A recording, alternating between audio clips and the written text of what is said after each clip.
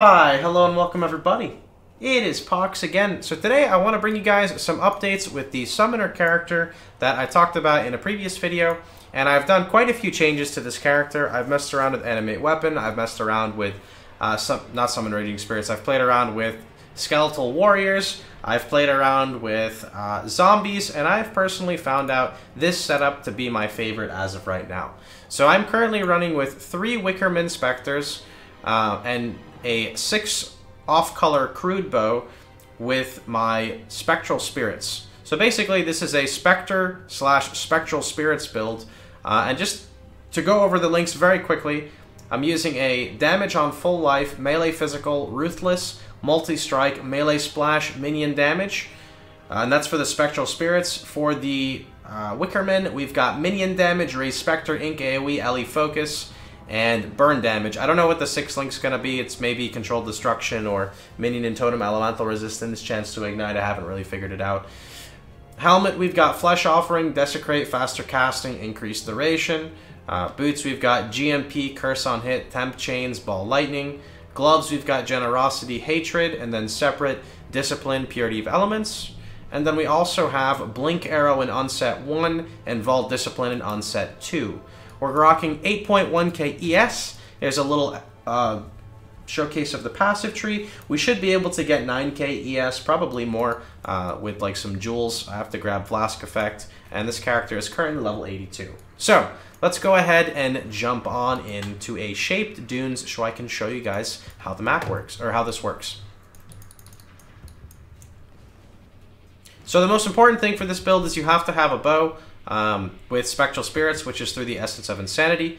You don't have to have these exact links. I don't even know if these are the best links, to be honest. It's very difficult to try to figure this stuff out because there's no like calculators in game.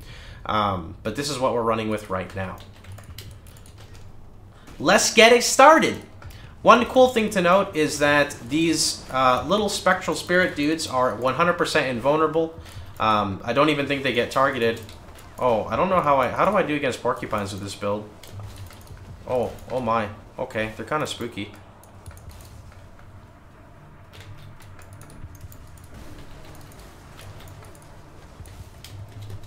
Please don't be porcupines, because I don't want to die right now. So I'm currently using a Vis Mortis as my chess piece, and I've been playing around between Vis Mortis and... I don't actually remember what the fuck the other one's called. I can show you guys after this map if I don't rip in it, because this is not a very good porcupine map to run.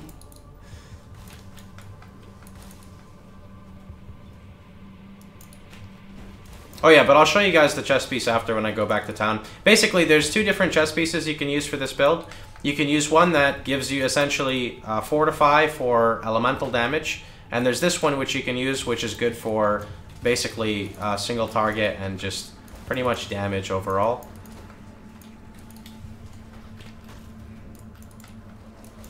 Okay, let's just swap in Maim instead of Melee Splash because we're at the boss. Or actually, are we even at the boss? I don't even think I'm at the... Oh, there's the boss, okay. Here we go. So here we've got the 3 Spectral Spirits along with the 3 Wickermen for single target. And they're doing pretty good. The really cool thing about this build that's honestly making me enjoy it is that you have infinite sustain with this character. Since we're using Soul Strike and 2 rings with faster start of ES recharge, our recharge for our ES comes back in like, I'm pretty sure like, I don't know, 1.5 seconds, probably less than that. You'll see here in a second when I get hit by the porcupines. And despite our lack of pretty much everything, we're still a little bit defensive with our character. We're grabbing Flask Effect next. Or at least in some of the next couple levels. And we're currently at 15k evasion. We also run a Basalt Flask and a Granite. So we have a little bit of mitigation towards damage. It's not just like 8k raw ES with no defenses. Is this Hatred level up? Nice. The clear is not super fast, but it's a very fun passive playstyle, so I don't really mind it at all. I kind of really enjoy it, actually. One cool thing about these little SRS guys is they have charge. On top of charge, their AI works different than normal SRS. They actually respond to Convocation, so you can pull them with Convocation, which is pretty cool. And they have, like, I think they have old school shield charge, because their charge seems to like stun things 100% of the time. I've seen them stun bosses. It's not long, it's like a fraction of a second, but it's enough to see like the little daze pop up, which is pretty interesting to think of. Not that it's like gonna do anything good, but it's pretty cool to just see them bounce between the screen, dude.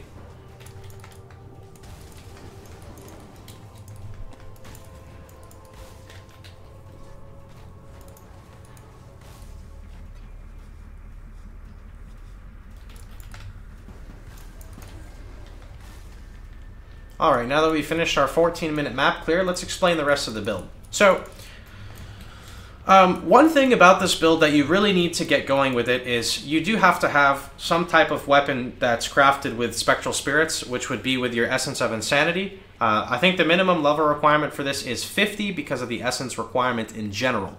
Now, with your Spectres, since your Spectres are going to be majority of your AoE clear, well, actually, I guess the Spectral Spirits are pretty good too, but I would highly recommend getting an Uber Lab Rush or completing Uber Lab as soon as possible, because Soul Weaver makes a really big difference when it comes to keeping your Spectres alive, and just on top of increasing their damage. Since Wickerman are so tanky, you're able to use stuff like Vis Mortis, and there's virtually almost no chance of them ever dying, unless you're maybe running, you know, red tier maps with 3 damage mods, and you run into a shrine with 9 discharge mobs or something like that. But for the most part, you don't ever really have to worry about the Wickerman, which is really nice. Same thing with the Spectral Spirits, they're out forever, you don't ever have to worry about them, which is pretty cool as well. I would highly recommend Essence crafting 2 unset rings with minion speed. Minion speed goes a very long way in pretty much any summoner build that you get. Definitely go for a bone helmet. I don't really know the best way to craft these. You can see here mine only gives 172 energy shield, but it does have a 32 ES roll, but I feel we've got some room to improve this. And then Bated Breath is a really good belt because of the energy shield recharge that you get, which you can see located right here.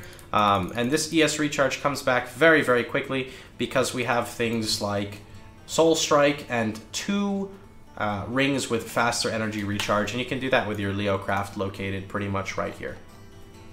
So anyway, that's pretty much about it. If you guys have any questions, feel free to drop them in the comments below. This was the other chest piece I was talking about, which is the Incandescent Heart. I'll make some more updates to this character if I plan on playing it. Otherwise, I'll just keep it right here. I didn't really like this character too much while I was messing around with a bunch of different options, but I'm actually really liking this current setup. It may seem very limited because you're not using like SRS and you're not using like Animate Weapon, and you just have 3 spirits. But honestly, it's enough to the point where there's not so much shit on your screen cluttering everything, and you can still kind of have an enjoyable mix. So I like it. But anyway, hope you guys had a wonderful time. Hope you guys enjoyed yourselves. Remember, if you did, please feel free to like, share, and subscribe. And remember, you can catch me streaming live every day at twitch.tv/Pohx. Take it easy, boys.